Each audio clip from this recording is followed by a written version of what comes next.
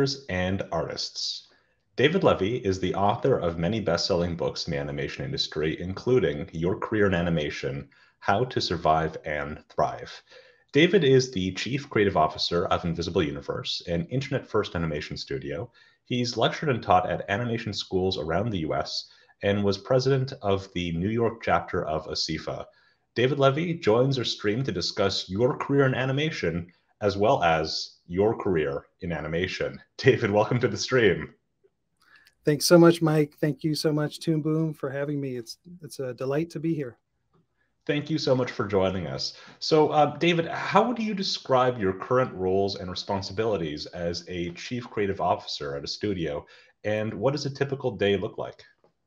Oh gosh, yeah. So there's a lot of irons in the fire, lines in the water, plates being spun on each finger, which is really exciting. And so yeah, we're an internet first, tech entertainment studio, and we're all about creating the next big entertainment animation franchises, starting on social as our incubation point. And what's so cool about that is we're doing it in public development with our audience, building the plane as we're flying it in public on each of these characters. So you get a lot of feedback, you get a lot of data, you see who your audience is. It's really invaluable, and you get to pivot all the time and try things and experiment. So any given day, I'm brainstorming new content with the team, for our next social posts. I'm reviewing content in production that's about to go live, and have some great creative directors we're working with that really can run their lane, and that I do my best to support and stay out of their way. And we're always looking at how the content is doing. We have a weekly summary of all our IP and how it's performing in social. So there's always that, and we make decisions based on that. We're always working with on our off-platform strategy, because the point is to grow franchises. So we're planning based on a different time clock per character IP when a character is ready to go to long form, with a streaming partner, or when there might be a publishing opportunity, or possibly something, in the NFT space with Web3. So there's unique things that get unlocked as we get successful, and that affects the day-to-day, of course. I'm always meeting with new talent, and a lot of times that just means talent I haven't come across yet. Great writers, great designers, great animators around the world, because I never know what my needs are tomorrow. So I really try to cast a wide net, and I'm working closely every day with my CEO and COO on our day-to-day short and long-term strategy, based on all these equations that are going. And in addition to that, collaborating daily with our virtual studio based in Brazil, where we've got a great animation team that's responding with animation all through the day in different stages that needs attention.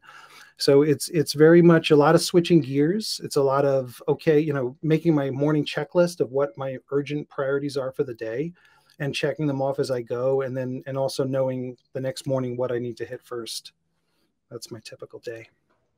I think it's really cool that you have an opportunity to do development work in public, because I think a lot of audiences, for what we usually cover is like production, pre-production, where a lot of audiences don't get to see that. But then to go even one step further back and talk about how the TV show is going to, I guess, the process of what it will eventually become and look like is something that audiences don't usually get a chance to see. Absolutely. And for us, sometimes it just means we've launched characters that don't have a voice yet. Like we literally didn't, it wasn't plan A to either identify a voice for the character to have a speaking voice, or the process by which the casting of that voice just took longer than expected. And those characters are live and performing without it for the time being, through any number of ways. And that's an interesting thing that's so different than traditional animation platforms, like on long form, for instance. Like you wouldn't be in season 2 or 3 and think, oh, we really got to get the casting. We just can't commit to who's going to be the voice. Like that would be really unusual to have gotten that far. But to us, that's kind of a normal thing. Yeah, I think that's fascinating. So the reason why we invited you onto the stream is to talk about your book, Your Career in Animation. And one of the things I really enjoyed about the book is you spend a significant amount of time talking about your early career experiences as well as those of your colleagues. And I really wanted to ask you, how often do you think about your early career experiences when you're hiring and working with new talent? I do, and I think it's important to remember, like when you were starting out and full of all the unknowns about what your future would be, where your first break might be, what you even could do, on your first job. Like that's a lot, that's going through someone's mind as they're applying for things or doing interviews.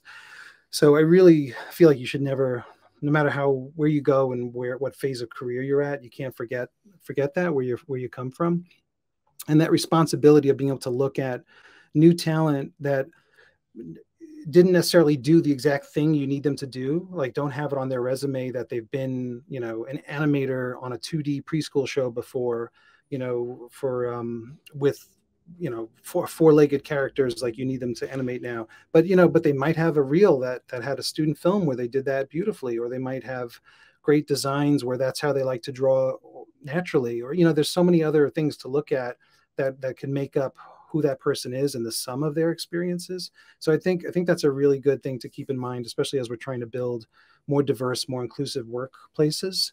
When you do that, you're opening to a much wider community of candidates that didn't get in the kingdom yet or aren't the most intuitive choices. So I really try as a hiring manager to live by that.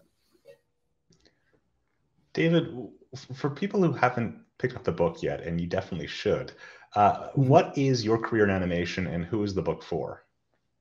Well, I think at a glance, it could be easy to think it's for the newcomer, the student, the about to graduate animation artist. It's absolutely for them, but it's not exclusively for them. It's also for folks like me that are, deep in their careers. I'm not going to say how deep, but where we're basically, on different, have different choices to make, have different opportunities, based on, our careers to this point. And I didn't want, that group, which is, a very important part of the industry too, to be underserved in a book like this. So it was up to me to make sure through the interview process, through collecting all the stories, that there's people at all different walks of different stages of career. So you have people who are in supervising roles that have done that for 30 years are in the book. There's people who have been recruiting for 10 years. There's animators that are 2 years into their careers, designers 15, or art directors, and everyone's at a different point, and you can research them and learn more about them on their own social handles and stuff. I encourage readers to do that. So you're getting a wide range of perspectives, because I certainly wouldn't want it to only be my point of view from my career to date. So that helped, I think, get a much wider snapshot of the industry today to approach it that way. What led you to writing this book, and what was that process like? Well, I have to go back to the first edition, which I started writing in 2004. And that's kind of a fun story too, because it's really a career story in and of itself. I was teaching, or had just gotten the opportunity to teach at the School of Visual Arts for a 15-week class for seniors. It was the class they get at the end of their 4 years at SVA that teaches them how to get a job in the industry, hopefully. It's called Career Strategy or something like that for animators. And I got the opportunity to teach it, and it was one of my favorite classes as a student. So I was excited about that. And the first thing you get to do as an adjunct professor is write the syllabus, right? You always throw away the previous syllabus. You're like, they didn't know what they were doing, and then you start over, or at least you look at what they did and you try to improve it. So I made my 15-week lecture topics, and I kind of thought, oh, this is a chapter list too. This feels like a book. Why don't we have this book? And it was like a eureka moment. And I had already gotten involved with a publisher in New York, because I was, as president of ASIFA, the ASIFA chapter of New York, ASIFA East. I had promoted a few books that were printed locally, just down the block by a small press. So I took their publicist to lunch with what I wrote up as a chapter list and a little letter, kind of a cover letter. And she said, wow, I think we're going to want this book, because it felt like something they would print. And they had done a lot of like art industry books, so I did get a response. The publisher called me up and said, okay, this is great, but what, we need to see a sample chapter. So I just wrote up a sample chapter, for spec, did it in a couple of weeks, sent it in, and then he had a few, this was the best part, because I got an email back that had 3 questions. It says, well, how many pages will it be? Are you willing to change the title? And how long will it take you to write? When I read that email, I literally turned white, because I thought, they bought this book. Like, you did not ask those 3 questions if you don't want the book, so I answered the questions, and then I got an email back, check your fax machine. That's how old this story is. Your book contract is in the fax, please sign and return. And I was like, then it was like, oh my gosh, we got to do this.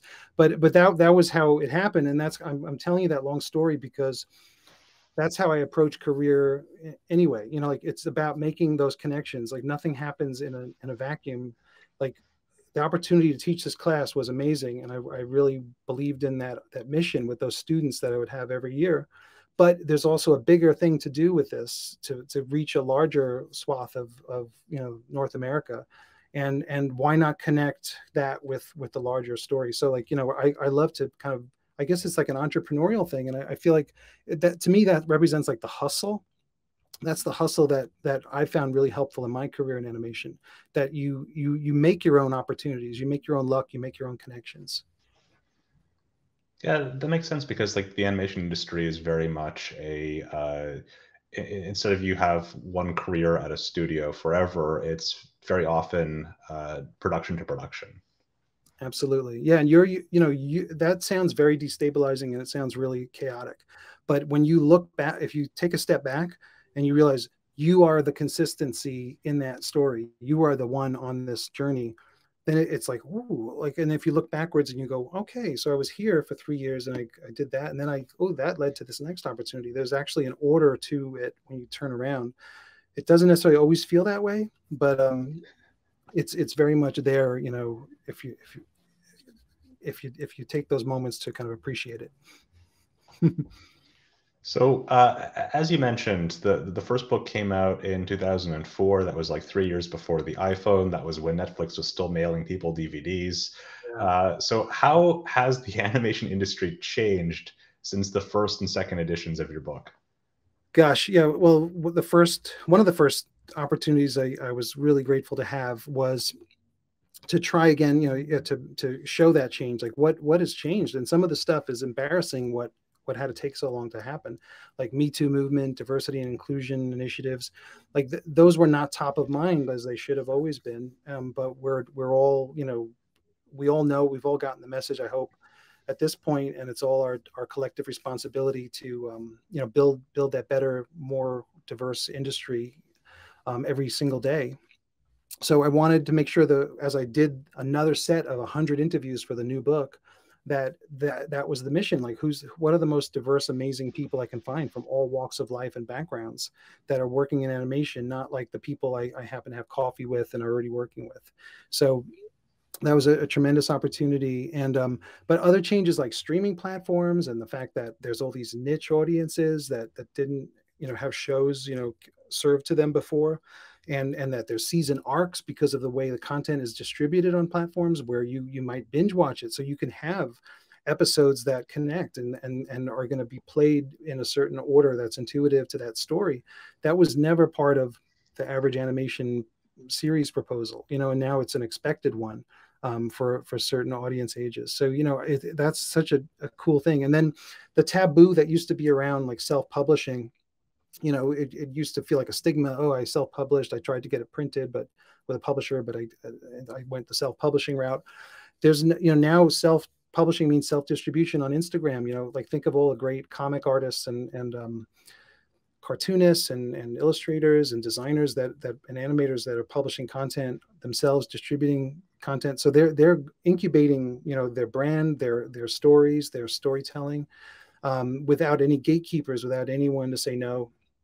And with a huge reach, and platforms and the traditional world are watching and learning from that and trying to pull those people, into the mainstream. So, I really think it was an exciting time to kind of refresh the book. Yeah, well, I think what's really exciting is that with platforms like YouTube, people are able to self-publish animated series, Mhm. which is wild in so many ways. But to see the success of Lackadaisy and Has Been Hotel, Hell of a Boss, Ollie and Scoops, I think it's really encouraging for a lot of artists. Absolutely. Yeah. And it shows there's another way to develop content where the artist, the writer, the creator, can make just by creating work, by finding the audience for it, by improving in public. It's really, it's an opportunity that was never there. Like, I feel like the closest analog to it was the independent film world, the Spike and Mike days and film festivals, where you could have Mike Judge get discovered with Beavis and Butthead, something he made in his basement, or, I mean, a garage, as an outsider animator. So now it's so much more inclusive and accessible to so many more people. Yeah, I also just think that the scope of what has been published so far on streaming services, now that you don't need to have 11 or 22 minutes, Mm. those ad-supported formats, I think it's really interesting to see what that's turned into, and I'm really curious to see where that goes in the next 5 years. Oh yeah, and I think it's one of the first things that's fun. Like, whenever there's a new drop of the Stranger Things, even like things that aren't animated, like, I feel like everyone does this. Like, when you see the whole season dump, and you look, oh, how many episodes are there going to be? And you start feeling, okay, I want to know when I'm in the middle, and I want to know when I'm getting near the end. And you don't want to read any of the titles because it's going to give something away. But that sense of, I don't know how many episodes are in a season. I don't know how long each episode is, and there's no one knows until the story tells that team, those creators, what it is. I think that's a really exciting thing. Yeah. So throughout the book, you mention instructors, mentors, and peers who helped you throughout your career. Would you like to briefly mention some of the artists who had an influence on you and why it's important to develop professional relationships in the animation industry? Yeah, I would. For me, it's funny because a lot of times when people hear my list, or if I say Linda Semensky's been a mentor to me since college, she never signed a paper to be my mentor. There was no contract. Like, I know there's a lot of official mentoring and mentees, that happen through corporate, pairings. There was a thing at Disney when I was there where I was on both sides of that. Um, a lot of those things can be official arrangements, but for me, they've always been unofficial and casual. And I've gotten, I don't even know if the other person knew, they were my mentor, and that's probably how it should be, because I was just learning from them and wanting to pick their brain and hear how they did things, and really it came down to being friends, is what it always was. And my first one was Howard Beckerman, who just turned 90 this year. He's from Terry Toons originally, Heckle and Jekyll, and all those great things. He was my favorite teacher at the School of Visual Arts, and although I was not at all someone who could draw rings around anybody, or was the class talent or anything like that, he took me under his wing and saw I had ideas, and encouraged me as a storyteller, and took me really seriously. And my self-esteem was like nothing, at the time. And for him to have like noticed the one thing I had an aptitude for, which I didn't even know it was true, really just gave me just a huge boost, in emotionally, and my confidence, like that that there would be a place for me somewhere, somehow. That was incredible. And then the same thing happened at Michael Sporn's studio, my first employer, where he, through his trust in me to be like a studio assistant, to like a paid apprenticeship, he, let me help on every area of production. And was kind of his way. But, I really got to try every chair, in the studio. And I got to see through him the culture that he founded, which is something I always have to spotlight when I'm asked this question. Like most studios, like when I worked at Nickelodeon as my next job after his studio, when someone was stuck with a long scene, you'd say goodnight to them, and if they were having a challenge, you go, all right, good night, Dan. Oh, hope you don't have to stay too late, and you leave, and poor Dan is still there. and he's animating on his scene, and maybe he stayed till midnight that night.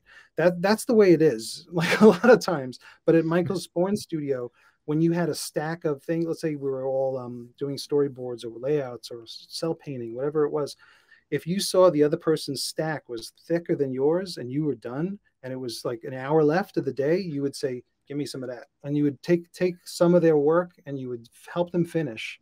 And then everyone left the studio at 6 o'clock. And we all sometimes went and had a beer, in the corner. And it was like this feeling of, wow, this is a team sport and all the ways possible. And, and that was a pretty magical thing to see, and that it can be like that. So that's something I certainly learned from him. And then Linda Semensky, and just in terms of her, being so public with and being on the forefront of development at Nickelodeon when it became the creator-driven era, through doing that for the next phase of Cartoon Network, and then taking that to PBS Kids and boosting that for the youngest audience, and now going to Duolingo. Like she's someone who loves to be there for the formative years. She's a person who's a builder, so she's identified that part of herself. And when I look at that and I think, wow, that's kind of what I love too. And she had to kind of say it before I even understood that about myself, that was a motivator for me. Like it's so much more exciting to be the underdog, to be aiming for the target, than to just be on the winning team and just show up and everything's great. Like those are just a few of my mentors. And I do think people, looking for mentors, you should remember, keep it casual, and it doesn't have to be this official awkward process, and you don't have to take everything about the person and as this golden ticket. Like, pull out the pieces that apply to you and what you're looking to do, and learn from those pieces, because no one is a complete clone of where you're headed. Yeah, I think it's really interesting too, when speaking with artists in the industry, how many people have stories about this one instructor who noticed one thing about their work, and that sort of defined the rest of their entire career. Like, oh, I can do this. Yeah. And for them, maybe it was just a Tuesday. Exactly. Yeah, they probably didn't feel the same way on both sides, but I think that's all right. I think that's just the nature of the power structure in those moments.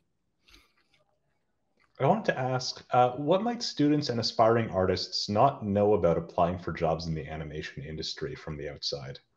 Oh my gosh. And unfortunately, this is something even those who have worked already need to hear sometimes.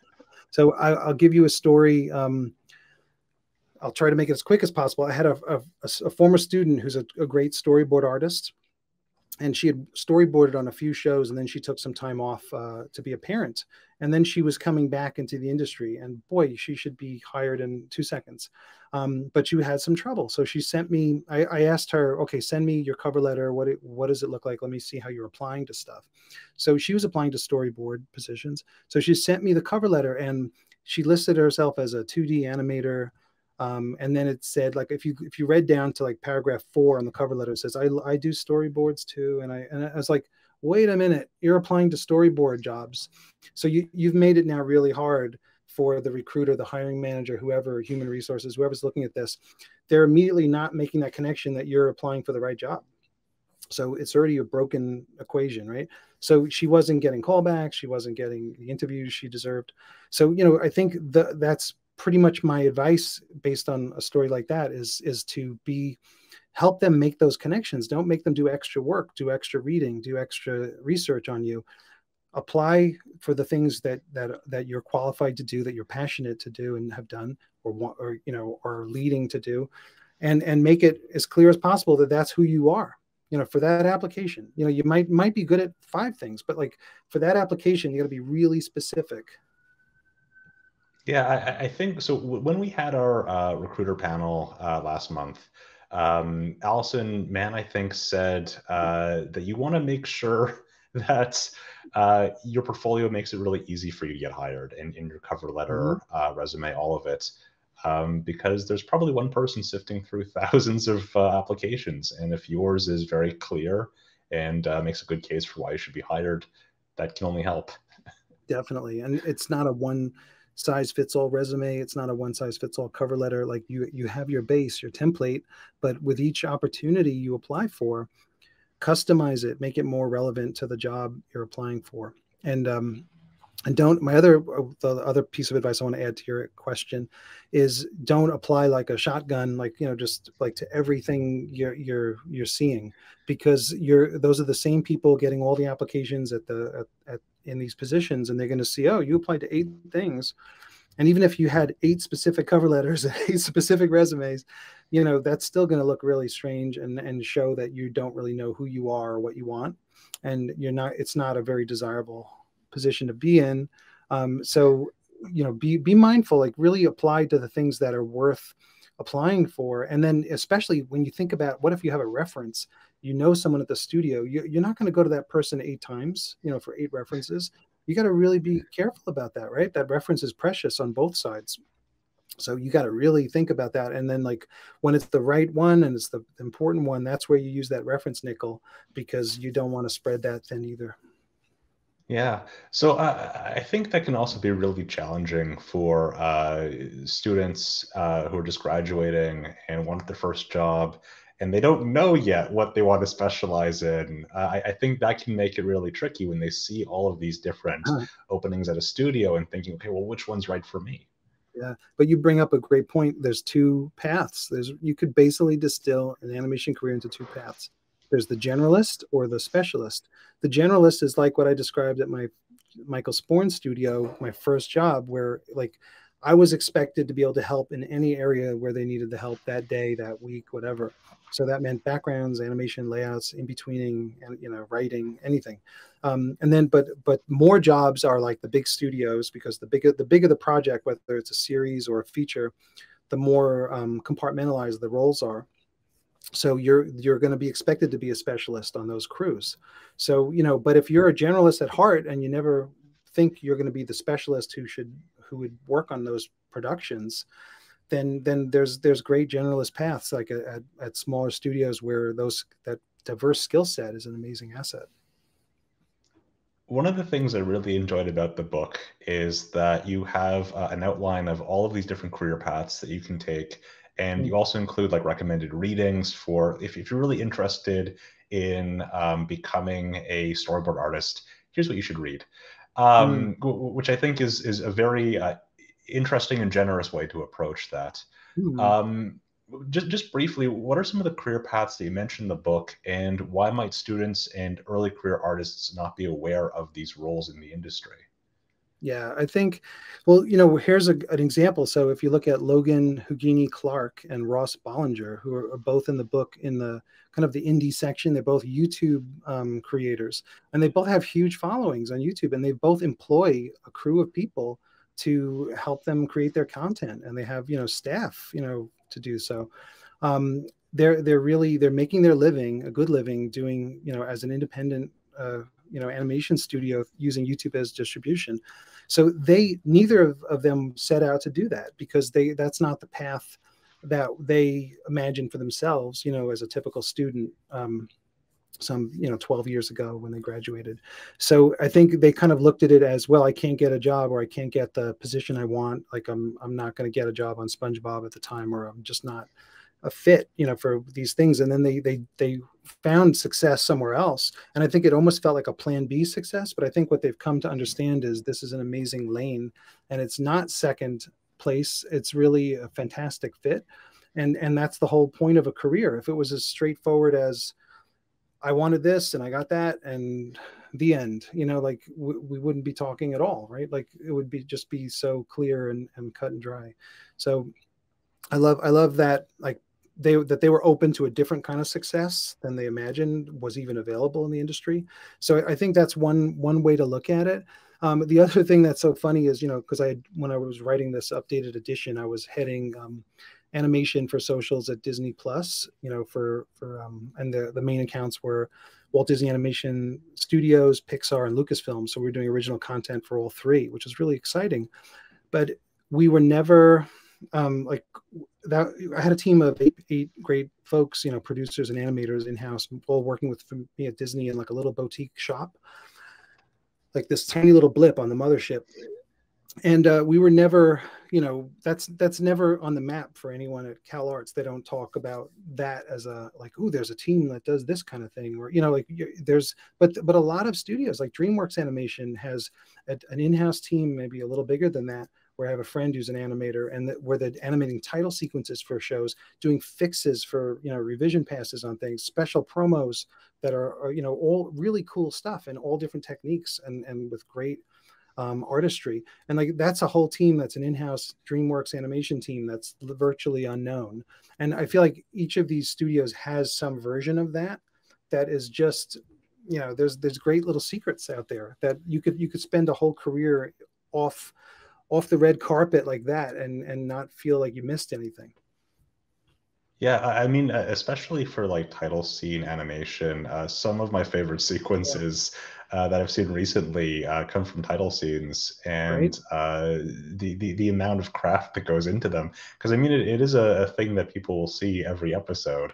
So I Totally. guess it makes sense that they're getting a little bit of budget there. Yep. And or when there's special fantasy sequences, sometimes like in certain shows, like maybe on Kung Fu Panda, the series, like there'll be flashbacks where it's suddenly this After Effects multiplane style. That's the kind of work that goes to this little wrecking crew team, and that is gorgeous stuff. If you just went to a film festival and just saw that on the screen, you'd be in heaven. That's beautiful work. I just also wanted to ask too if there are any specific early career roles that you think that artists might want to take a look at, things they might want to consider as sort of the early entry points to the industry. Yeah, I think this is a tricky one for, I think, for a lot of people. And I guess the better you are as a student, probably the harder it is to get this notion. And it's when you're really good. Let's say you graduate with like a killer student film or something, and you're really ready to just like kind of set the world on fire. Like there's that school, and that's amazing. And I think that won't be unnoticed. Your level of talent and how developed you are at that age. But there's also this idea of, okay, well, now it's a studio, and now you're working to someone else's vision, and now there's executives giving notes, and there's a showrunner, and there's a schedule and a budget and retakes, and now there's another world to understand and learn. And it's another whole learning process, where it's like, as amazing as you can be as a student and as ready as you can be, there's a whole other level of learning that starts when in that first job. So my feeling is always like people should really have that humbleness, to appreciate that, and to kind of come in. And a lot of us, should start at an entry level, like whether it's, as a production assistant, or, a storyboard revisionist, or a prop revisionist. A lot of great people have started in paths like that, and have proven what they can do, gotten their confidence, and built themselves up. So my advice on that, yeah, is to basically appreciate that there's a hierarchy in a studio, and that there's an entry level position for a reason. And you do learn things in those positions. Yeah. As you say, like you sort of have to understand how production works. And Mm-hmm. a great way to do that is through an entry level position like storyboard revisionist, which Mm-hmm. in a lot of ways is really close in responsibilities and the areas of production it touches to like a director's role. Oh yeah, more than ever, especially since storyboards and timing have combined, like in ways that weren't the case, like where you weren't literally working with track and then exporting as a QuickTime movie for your storyboard. It's really incredible. Yeah. So, speaking of skills, a significant portion of your book is dedicated to developing soft skills like writing a Mm. cover letter, interviewing, accepting feedback, all these things that are not directly related to animating or storyboarding or making the thing directly. So, why are these skills so important and how can people develop them? Gosh, it's tough. And I think someone once teased me when they read the book, said, "Oh, you want people to just be nicer people or better people, or you know." And I guess that's not a crazy thing, right? Shouldn't we be better people, nicer people? But in a sense, what it's really trying to put the spotlight on in chapters like that in the book is the idea of, like, if you just take feedback, for instance, there's this, it's just like the mentor conversation we had a moment ago, like that Hmm. officialness. People want an official mentor, or they think of it as this solid role. but it doesn't have to be like that. And the same thing happens with feedback. Feedback comes to us so many ways. Feedback comes to us from the neighbor at the Centik across from us, who's at the same level or even a junior to us or whatever. And they heard something, and they heard that someone noticed we were late and are passing that along. And now, but we don't want to hear it because the boss should tell me, or, you know, whatever the feedback is, whatever that little nugget of someone trying to pass a message to you, you could want it to be a specific way. You should, you know, you might want to hear it in person from the person themselves in a room with the door closed. You know, you could have all kinds of rules how that should be, but it doesn't, you know, but the real feedback comes to us in so many ways that it's important to know that those messages could be just as important, you know, even if they're not coming to us the way we want them to. So I've found that creatively can impact your success, but it also can impact your, you know, as a worker. Like, you know, that could be true on a construction site as well as at an animation studio, you know, feedback like that. Are there chapters of your career in animation that tend to get a very strong response from artists? I think the pitching one is always interesting to folks because it's so clouded in mystery. Not the way it was at one point, but now there's so many great creators that have been really open about their process and have written books. You know, Joe Murray has a book or two about, you know, being a successful show creator. And you can really hear it from the horse's mouth on YouTube. And there's a lot of people have done, you know, Comic-Con panels and talked about their creation and their process. But there is still this mystery to it. So I think that one, you know, had a lot of myths to dispel, you know, just the idea of what, you know, what you need to have, you know, like how far should you take a pitch Bible, or when, you know, what should you expect, you know, from that first pitch meeting, you know, like I feel like there was so much bad information out there that it was just nice to kind of try to clear up some of that chaos. Yeah, and nobody has a sure thing of how to pitch and get your thing made, because most of what anyone pitches results in rejection of some flavor. Absolutely. And yeah, there's, you know, the things that are really meaningful to me is like stories like Mo Willems, who climbed the animation ladder, you know, as a, you know, he made Sesame shorts, and then he had a Nick series called The Offbeats, which was like a part of Kablam, and then they gave him a Valentine's special that was a half hour, and then he got his Cartoon Network series, Sheep in the Big City, that went 2 seasons, and then he was head writer of Kids Next Door after that, but I think he kind of felt like, well, this isn't really for me, you know, he wasn't really feeling like animation was delivering what he could do best or show who he was as an artist or a creator. And he ended up an incredible children's book author. And a lot of his children's books have become animation, you know, now. He just has a new HBO special, I believe, a Naked Mole Rat is his latest project. But his success story, you know, shows that even when you achieve necessarily what you've been aiming for, you know, is not necessarily the end of the road. You know, I find it really inspirational. Yeah, I think that there are a lot of people who wind up on, you know, the dream production, and then they wonder, okay, so what next? Yeah, it's true. And, you know, Tom Warburton, who, you know, worked with Mo on Big Sheep in the Big City, and then Codenamed Kids Next Door, he used to kid that, like, there's no like hot tub where you kick your feet up, you know, after having a show for 6 seasons like Kids Next Door, and just like, well, we did it, and you know, keep it coming. Where's my next show? You know, that's not the reality, you know, most often. And he for one, you know, came to LA after that and built himself up and was a retakes director for a while on some shows, and kind of worked his way back up to showrunner on Muppet Babies, because he's got a great vision and a great voice. You know, it's a point of view that, you know, should be show running. And so I love, like, his story arc is really fascinating too. Yeah, so we've established that there is a lot of work that goes into careers in the animation industry. There's never really a point where you can just sort of kick back and expect things to sort of come to you. There's just a constant hustle. So in your opinion, why do people do it? What's rewarding about working in the animation industry? Oh man, I'm going to go back again to my first employer, Michael Sporn, who said animation had the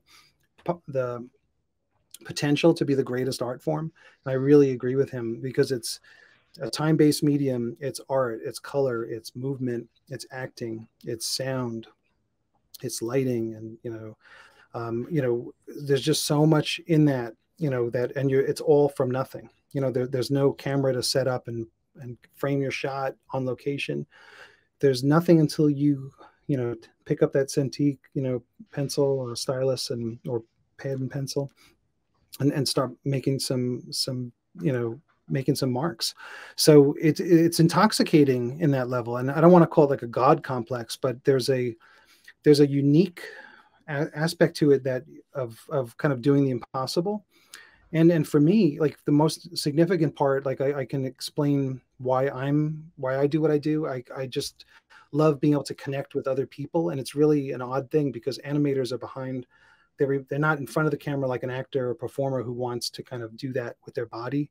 Like we're doing that, without, they're taking that risk of stepping onto the stage directly, but we're putting our soul, frame by frame on the screen and instead. And I had, this instance when my mom passed away, and I was feeling awful, and I had like a rare 10 days before my next project, my next job. And I just wanted to do something with that time. And instead of just sitting there feeling sad, and I found my friend Bob Shard had written this beautiful bouncy children's song. It was a minute long. And I just started animating it, and I was doing it like straight ahead. I wasn't planning it. I didn't storyboard it. Didn't figure out how to go from shot to shot. I just made it in like the stream of consciousness. And when I was done, I just kind of played it, and I was like, oh my God, it's a song about parenting and a child and a parent. And it was like cathartic, and I didn't even understand it, but I knew I had to do it. And I had this outlet, as an animator, as a filmmaker, a creator, like I had this outlet to do it. And that became the film that put me on the map, in film festivals. Nick Jr. showed it as a morning film, for a decade. And it really opened the door to me in terms of understanding, like, wow, so if I listen to the voice of something I need to express when I make something for me, that's going to be way more powerful than a trend like I'm chasing or a style that someone's doing on Cartoon Network or anything else. So that's a unique thing in our hands. And the fact that we can make that film in our living rooms right now, on our iPad Pros or whatever we're drawing on, is incredible. It's an incredible time to be in this industry. Yeah, I mean, nowadays you don't need to get like a giant SGI terminal and have it scan in a thing and take like this giant. Being able to do everything on a desktop computer makes things a lot easier. We have about 20 minutes left, so I'm going to start going through audience questions. Cool. And if anybody in the audience would like to ask a question about careers in animation but didn't have anyone to ask, we have David Levy on the show right now. So we'll be looking through the chat on both YouTube and Discord, or YouTube and Twitch, to see where some questions are coming from. Love it. And while we wait for questions to come in, David, what would you say is the biggest misconception that you've encountered about the animation industry? Since sometimes the view from the outside might not match the experience of artists who are working there. Yeah, and we talked about this a little bit earlier, and we were mentioning a video, a famous one, like that a person posted on YouTube, "Why I quit my job at Disney." So you can look up what frustration points are of people who have felt that way. And I think the ones that I've seen where people kind of move on, especially after just trying animation for a few years, is they had a very specific notion of what was supposed to happen and by when. Like, where you have a certain clock in your head of like, well, I'm 25 now. I really wanted to have my own show by 25, or, like there's a certain expectation, or to be the supervisor at that age, or, like I think when we put milestones like that based on our time in the career or our time on a particular production, it's kind of hard sometimes to for the universe to meet us on that demand, and it's basically assigning the power to someone that's not yourself. So I really would encourage people instead that self-development is the thing. It's not about what they need to notice about you, or what they're missing, or what you can do if only they give you a try. In a fair world, or with great bosses in a perfect collaborative atmosphere, that'll happen. And it it ought to. But my feeling has always been, use your time outside the job to get to where you want to go. Like, so when I was at Nickelodeon on Blue's Clues and I was storyboarding, I wasn't animating there and I missed animating. So I made a little film. And when I finished the film, I showed it to the director at Blue's Clues, and he said, "Wow, you should be animating for us. Why are you storyboarding?" And I said, "Well, that's the job you had open when I applied."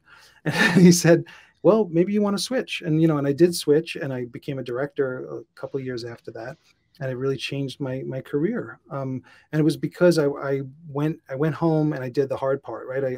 I worked again. We're all tired at six. It's at 6 o'clock, whatever, you stop. You don't want to go home and start your next shift. But I really felt like I needed to. I felt I had something to say, but more importantly, I felt I had improvement that I needed to. I needed to invest in my own improvement and to see where I could go. And I didn't believe that was Nickelodeon's responsibility. I thought it was mine. Yeah. I also think too that there is something to those like why I quit the studio videos. If you do hear a lot of things about a studio and it draws you in and you get there and you find that the experience that you had in your head is not the experience that you get there, and you don't want to continue working there, you should absolutely quit, because it doesn't sound like it would be a place that you'd want to work long term. Totally agree. So I totally get why both your point of view as to like your career is your responsibility, and also the other point of view of that this wasn't really what I thought it would be. Yeah. And I think that conversation is only a positive thing, really. Me too. So I want to get to some of the viewer questions. One of the viewer questions is about networking. So what kinds of networking events are out there, and what do you think is an effective way to network for someone who's trying to get into the industry? I think I've enjoyed going to hear speakers and panels, whether it's like a film festival or a Comic-Con. And the fun thing is, like, let's say you want them to sign, your book or some video or, whatever you brought with you for them to sign a sketchbook. When you're in that line, at the end of the lecture, like the people that are also in the line with you are really cool to meet too. I feel like we forget that, and some people organically start talking to everybody. I get it, but a lot of people like have this tunnel vision of that's Gandhi Tartakovsky, or like whoever is like going to be at that panel going to sign in 2 minutes and grab their Sharpie. Like it's this tunnel vision, but like everyone on that line with you is just as excited in this moment as you are, and those are like future collaborators, peers, people with like the same interests as you. It's really great to appreciate those people too. And I've seen people. I once saw someone cut in front of me at one of those things, and I was at a festival in the West Coast, and I was in New York at the time. They cut me in line, and I looked at them, oh, this person, right? And you remember who did that. And then when I got back to New York, I saw that person at an ASIFA event. Oh, they're a New Yorker. So and like now I have this idea about this person as the one who cut me in line, because they, I was just someone to maneuver around. They weren't even thinking about me. So I'm not saying hold long pointless grudges, but I do think appreciate where you are, and that there's all these people that are just as excited as you, that are fun to meet too, and take the pressure off. Give yourself the goal, especially if you're really feeling like it's your first time and it's awkward to start conversations. Make a goal of like, well, this afternoon at the first day of CTN Expo, whatever, I'm going to try to talk to 2 people. Like you can give yourself like the smallest goals, and that's 2 people over 5 hours. You can do it.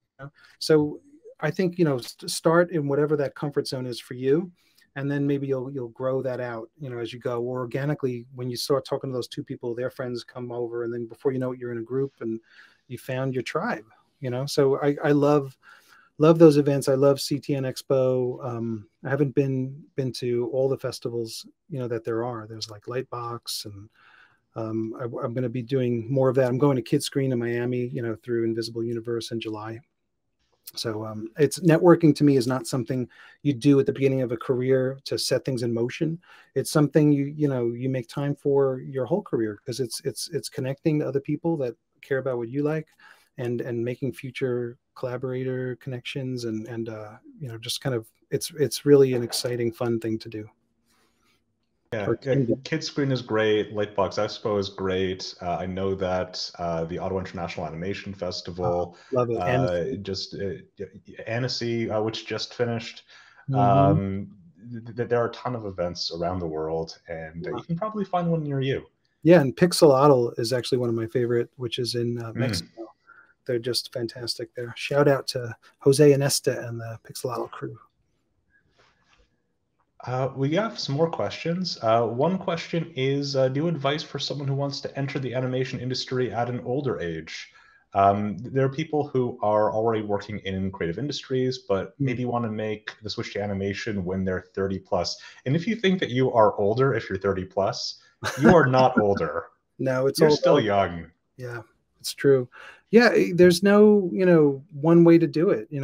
I love that about animation, especially when we're talking about take a try. If you're interested in the animation industry and you haven't really dabbled yet, and you're working in some other way in another industry related or not, you can, create a Instagram page, or, post some animation tests or little self-contained content bits, and just start, seeing, do you have the aptitude for animation? Do you have the interest, the vision, the desire to wake up the next morning and make the next one? I think those are really important markers of, should I, at whatever age, enter a different field. And I recommend that to students too. It's still kind of shocking when I meet students that didn't make films on their own before they went to art school for animation. Even must have at least made flip books or something, right? Like, you wouldn't, go to like a auto mechanic, school if you'd never been under a car before. Like, why would you have chosen that? You needed to have a wrench in your hand and get under the car and start, figuring it out. Like, that should be a passion that you're not waiting on. And it also can teach you a lot. It might teach you, whoa, I have no patience for this. I don't want to do this. It looked really exciting and it isn't. Once I tried it, I don't want it. Like, that's great to know too. All right, one last question from the audience. Yeah. How do you find peers in animation? So the question was, like, most of the time, indie animators that they know start solo, learning animation software, art basics, really solo pursuit. How do you find peers and cohorts that you can learn from? Yeah, that's a great question, and it's kind of a guiding light for me on this question. When students are asking, like, where should I work, or what kind of job should I, what's the definition of a good first job? I think it's anywhere where you can learn, where there's people that can teach you something. Because I've heard of opportunities, people have oddball opportunities as their first job sometimes. Like, I remember as a teacher at SVA, a student coming in saying, oh, I got this gig and I'm doing an animated short for a chiropractor who hired me, and I'm putting a team together and we're animating this local commercial for this chiropractor. And that's awesome, right? There's nothing wrong with that. And then the more you hear about it, the more you realize, oh yeah, this chiropractor is just giving random notes. They don't know what they're doing. Like, it's this crazy, chaotic gig. And, and like, when I think of the amount of effort, like, once that's done, that went into making that for this chiropractor who has no understanding of the industry, you look at that opportunity as, oh, if you had instead worked for a great, studio under a great mentor on a single commercial or anything, like that, like, what you would have gained would have been, hugely, better than that scenario. So I feel like, be where you can learn, be where you can be pushed to learn and develop and grow, versus like some odd fit like that. David, where can your viewers go to learn more about your book, find more of your work, and learn about what you're doing at Invisible Universe? Cool. Well, you can check us out, at invisibleuniverse.com, I believe, online, and learn more about our roster of characters. So that would be fun. And you could follow us, our characters like Quay Quay and Squeaky and Roy and Clydio on Instagram and TikTok, and our Ember, little devil girl Ember character. You can also find my personal work. I'm trying to keep my hands in personal creative endeavors always. And one of the ways I'm doing it now is I have a account on Instagram called Dave the Dad Jokes, where I use my life as a father of a 6-year-old, and all the scenarios that come up in our house day to day from that. And draw those little moments. So they're not really dad jokes like yuck yuck yuck dad jokes, or can be, but they're little slice of life, dad moments, from my point of view. And it's really fun to have that outlet. And when I look back on it, it's making me remember little things that I would have forgot, over the last 6 years. So I love that as creators, we can freeze time, we can kind of document, our lives in so many ways. And that's how I'm doing it on that page. Yeah, I mean, I know that we had you here to discuss careers, but I also really love hearing about the sort of personal side of animation and the craft and what it really means to you, because I think that's what sustains people in this industry. Yeah, absolutely. Yeah. And most importantly, where can people find your book? Oh, thanks, Mike, for that question. It's available. I know it's at Barnes and Noble, but certainly Amazon is a great place to pick it up. That's where I would buy it. Whenever I have to pick it up for someone else, I go there. All right. David, thank you so much for joining our live stream. And I'd also like to thank our audience for joining in today's discussion. If you enjoyed today's interview, this upcoming Tuesday, we'll be hosting another interview with animation instructor Tony Ross, which you won't want to miss. We'll be discussing the work that Tony and his creative team put into a new set of tutorials for learning Harmony Premium. You can find more details about the project right now at toonboom.com. And if you missed the Animation Trends event, we now have a recap of that on the blog, which you can find at blog.toonboom.com. Relevant to today's discussion, we had two panels about careers in animation, one featuring animators working in the industry and the other featuring recruiters. So if you're looking for all kinds of perspectives on the animation career journey, I really recommend taking a look at those panels after this one. So thank you so much for watching, and be sure to tune in next time. Thanks, Mike. Thanks, Toon Boom.